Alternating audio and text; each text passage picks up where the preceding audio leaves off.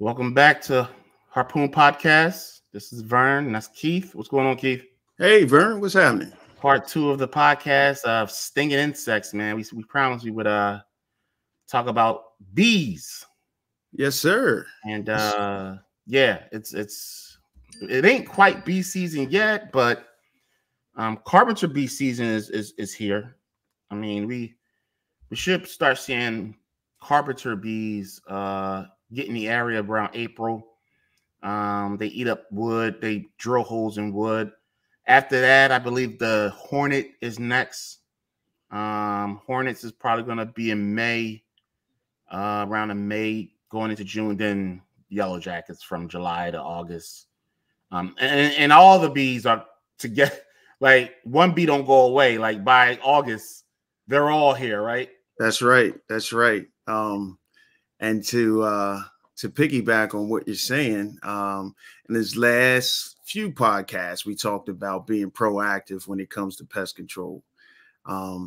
We can't say it enough because even though we're at the beginning of carpenter bee season, once again, if we can have material around those areas where they want to start chewing, the wasps where they want to start nesting and building and things of that nature, it really pays dividends when it comes to stinging insects around your home and your office. Yeah. So it's crazy because when it comes to bees, especially particularly yellow jackets and the hornet. Now the hornet, you start out like a little tennis ball. It's a little tennis ball, maybe at the corner of your house or over your door or the top of your house, wherever. You want to get it treated right then, because before you know it, I mean, they can get big. Yeah, especially the ones the wasps. When they put them in them bushes. Oh, I mean, I've seen ones, we call them apartment complexes. Like they just, they can hang. Yes, they can get way bigger than a football. Yeah, the thing about bees is, there's really no residual spray per se that we can't say that we're going to spray your house and you'll never get bees. Now we talked about mosquitoes last week. Mosquitoes, you can be proactive for sure, but the yellow jacket, you don't even know where the yellow jacket going to go until it gets there, right? Some people, the character is amazing. The characteristics of bees, like the yellow jacket, your house is kind of the hive. They go between your walls, under your siding, or in your stucco, and they start building that hive. I got a couple. I can present to you this picture of a yellow jacket nest. The woman, this is an older woman. She had a end table on a porch, and the bees created this hive under the drawer. Like, and it was a lot of them, man. And this actually was a tough hive. When they're low to the ground and they're, yellow jackets, they normally kind of be a little high up or whatever, but we had a hard time getting the dust under there. You see that white dust kind of on the top there. And this wasn't it wasn't as simple as it looks. This was kind of a tough one to get the dust under that drawer there. Yeah. The one thing I just want to mention as far as proactive bees, so there are certain products that work to prevent something like a paper wasp, right, which can be a nuisance around your home and your office, using a without sounding too technical, a micro encapsulated formulation, sprays around your windows and doors and eaves, can keep those away. Being a pest professional, and when we come out, that's what's good about having a ongoing service with a pest control company. When we're coming out, we're looking for those things. As they start building, we start knocking down, we start treating, things of that nature. Yeah. They can be a nuisance. Now, I've been in this industry. I'm surpassing 17 years. And when I first got started, I had a few stings, and I went years without getting stung. Yeah, me too. Last year, as you know, man, I was being a little cocky. I'm like, I don't need a bee suit. I'm bobbing and weaving out there, and It's no joke. Caught up with me. Ain't no joke, man. We got speaking of bee suit, we wear, you know, this is one of our technicians. He had a full bee suit on. You know what I mean? We got extension poles. We don't have to use ladders all the time. Our poles get pretty long when we treat these bee nests. The nest. He's treating a hornet's nest. But we just recently got some new suits. Man, you're right. Like, getting stung is no joke. And here, going back to your when you talk about a pest control company, you want a pest control company. When it comes to bees, first of all, you know, people got kids, you know what I mean? They want to go outside, they play outside, and you got these yellow jackets, whatever, going in and out the house. You want to, when it comes to bees, we come out quick. Yes. I mean, we don't mess around with bees. We 24 at the most 48 hours, but we try to do it within, we're pretty good when it comes to stinging insects 24 hours. So you want a company that if you get them or when you get them, you want somebody that's going to show up quick.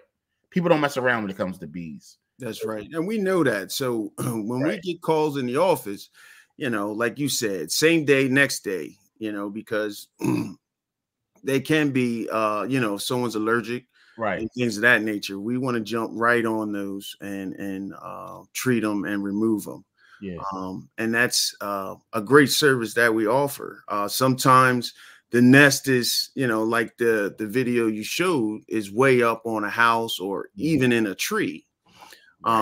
Some other type of bees that we do, you just showed a bald-faced hornet's nest.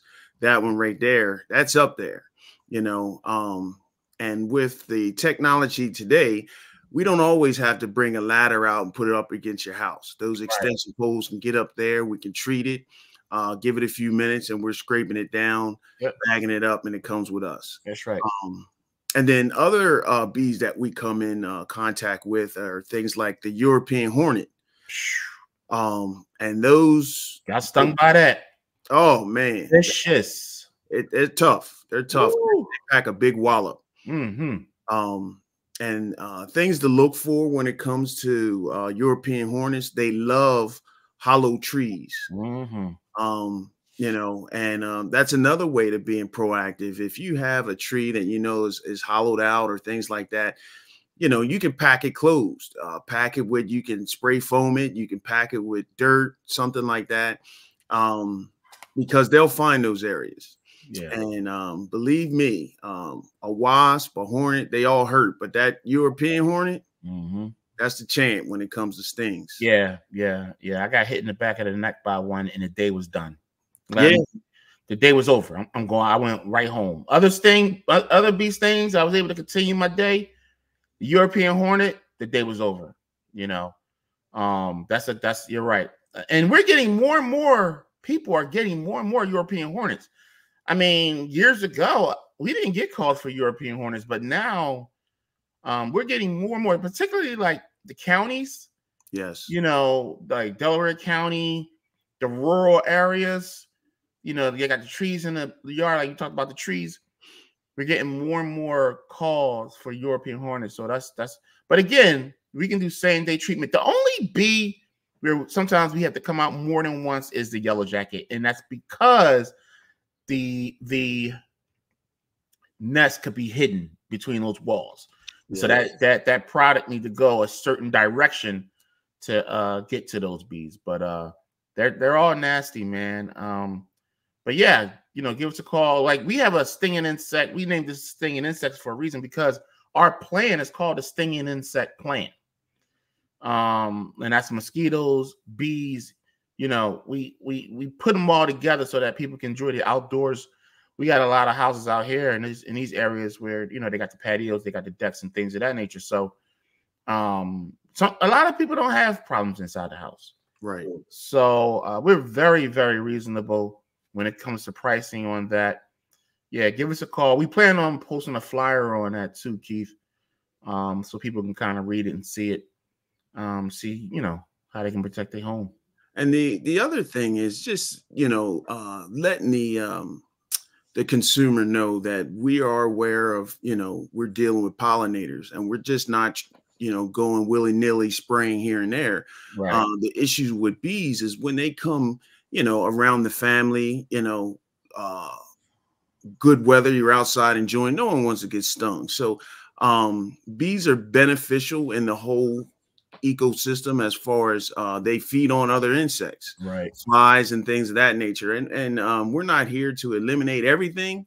Right. We just want to make sure your home and business is safe. Even with a cicada killer. Yes. You know, that's another one. I mean, they're huge. Oh, but, you know, we target their nest, and they go in and out of the grass. You'll see them hovering over your lawn. But that's a good point. We just don't kill everything. yes. You know, we understand the importance of bees for sure, but at the same time, you don't want them going in your house. That's right. That's just the point of it. So, yeah, that's our stinging insects. Give us a call. We're not gonna talk about the plan on this video podcast. We just wanted to give people a heads up that we do have a plan for stinging insects, and give us a call. We'll tell you all about it. Call me. I love talking. We appreciate everybody listening. I do not have the title of our next podcast, but it's going to be something about bugs. So Go figure. Yeah. Appreciate everybody listening. Thanks for listening to our podcast. Hit the like button hit the subscribe button if you've never listened to us before, and we'll see you next week.